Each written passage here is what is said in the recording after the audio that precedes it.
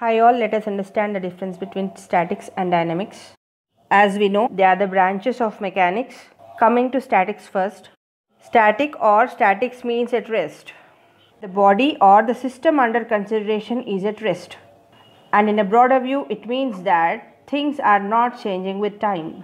In engineering mechanics, statics deals with the loads acting on a system which is not experiencing an acceleration. And that means the body is in static equilibrium. Body is said to be in static equilibrium if it is in rest and tends to remain at rest.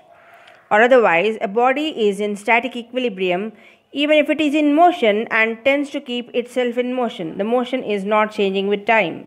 Coming to dynamics, it is also a branch of mechanics concerned with bodies in motion.